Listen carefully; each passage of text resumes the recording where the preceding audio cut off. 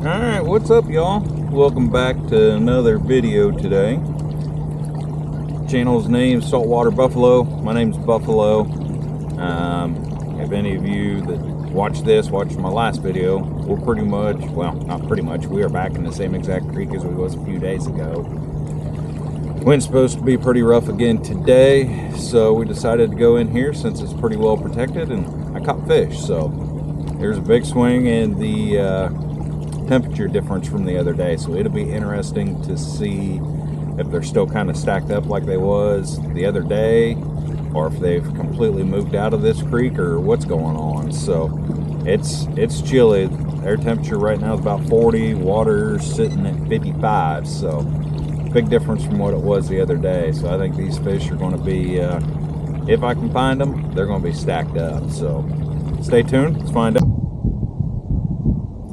Well, I missed this fish because fishing's been so slow, but same thing as always. Just a tiny little baby trout. About pretty much the same size as what I was catching with all them other ones the other day. But the skunk's off the boat. So let's see if we can't get some more in here. Hopefully they're stacked up and their mom and dad's around somewhere. Alright, y'all. Can't tell whether I'm hooked up on a fish or if I just got an oyster, but it feels heavy. It's just not fighting real hard. So I don't know what the heck we got going on here.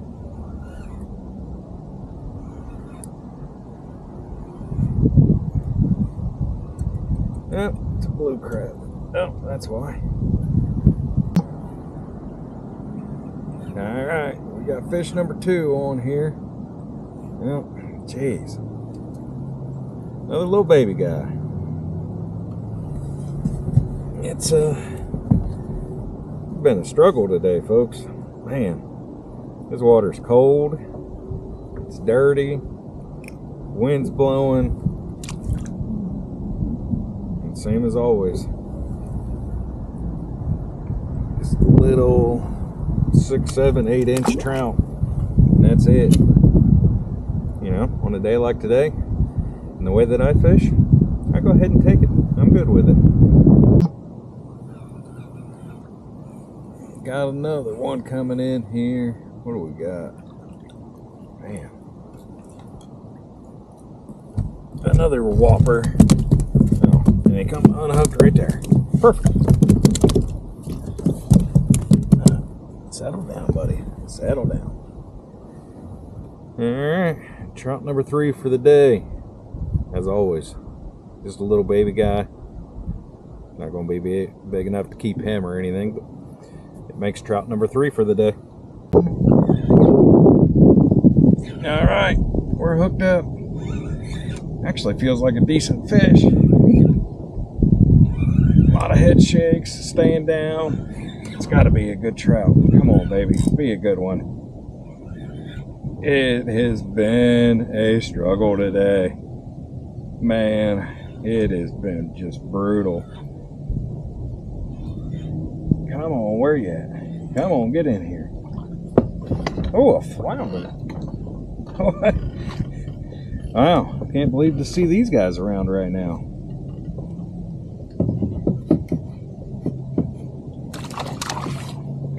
Get in here, dummy.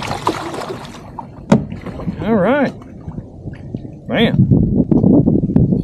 I thought it was way too early for these guys. I mean, we're the beginning of March and these water temps are cold. Usually they're still way offshore. And there it goes. Fell right out. Let's see here. He's a smaller one. But still, it's not a bad fish. I think that's a good sign of things to come. Good little flounder, they're cool looking. Got their camo on one side. Oh, and he's gone. Yeah, there you go. At least you got to see him.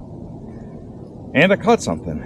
So, you know, it's better than them little baby trout that I was just getting. Well, that's going to wrap it up for the day. I know it wasn't as exciting a fishing as it was in my last video. But I think we put 3 trout and 1 flounder in here, and I can't believe that flounder being this early in the year. I caught that not too long ago. Water temps at 62, and I know for a fact this is the earliest I've ever caught a flounder. And usually I catch a ton of them where I live out here in North Carolina. So, baby trout, 1 flounder. You know, all of it had to go back anyway. Flounder's out of season. I don't think it would have been keeper size regardless. And those trout, way too small. But anyway, hopefully you guys like the first 2 videos. I'm going to have a lot more coming, so make sure that you're subscribed.